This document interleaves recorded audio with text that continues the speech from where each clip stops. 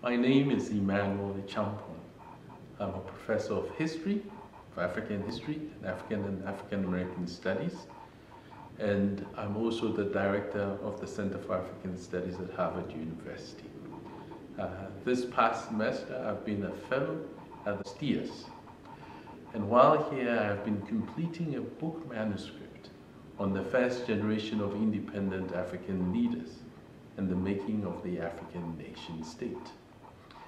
And this is a project that goes back maybe about a decade, and my interest was linked to the 50th independence anniversaries, beginning with Ghana, 2007, and then all those nations that became independent in 1960, celebrating their golden anniversaries in 2010. There was a widespread conversation whether Africa had anything to celebrate, considering that in 50 years we had not developed, our economies were not strong, unemployment is high, and what had been achieved by political independence.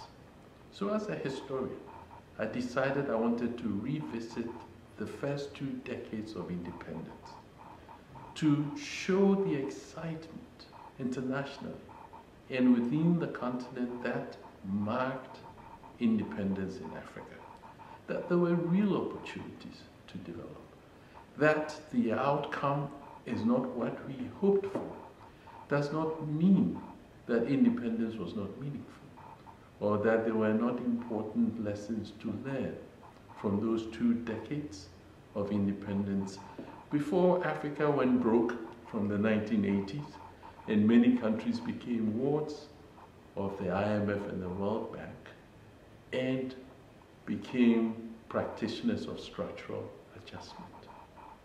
So I will give a lecture which looks at Africa's, I'll call it aborted or abortive attempt at industrialization in those first 2 decades, and the case of Ghana as my case study.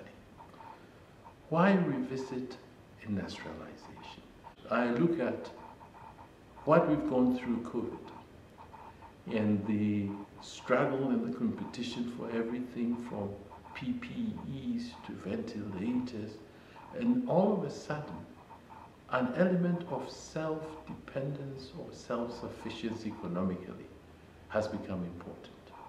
It is anticipated, and economists point out, that after COVID they see a moderation of this hyper-globalization we've gone through in the last 2 decades, and a return to more national sovereignty and autonomy. So we'll see more countries returning to manufacturing more important things for themselves. This idea of outsourcing much of manufacturing, we'll see a moderation of that. So I turn to Africa and I say, okay, so if we are to return to our own domestic and social priorities, what are our models? There is a sense in which much of our political economy and much of recent economic policy has been dominated by the World Bank. So I wanted to take us to the first 2 decades, where we have more nationalist approaches to economic development.